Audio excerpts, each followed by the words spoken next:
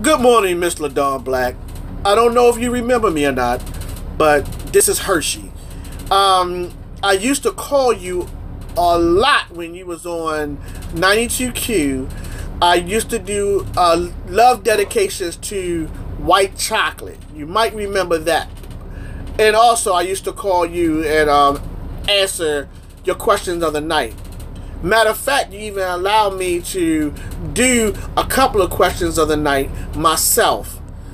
So, once again, like I said in my text, this 95.9 is a much better look for you because now you with the grown and sexy, and those young kids on 92Q, they didn't understand you, but the grown and sexy do.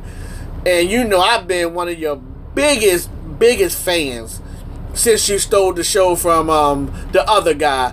I even forgot his name, but anyway, that's how long it's been since I've been a fan of yours. So I've always wanted to meet you. One of my goals is to meet you one day.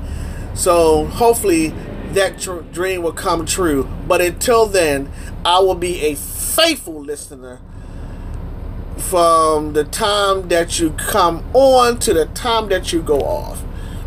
And I'm going to tell you now, if you wasn't married and I wasn't married to this wonderful, beautiful lady that I am, oh, I would be all on you, Miss LaDawn Black.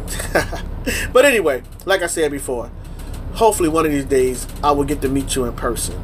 Check out my Facebook page, Lawrence Mitchell. Alright, and once again, peace.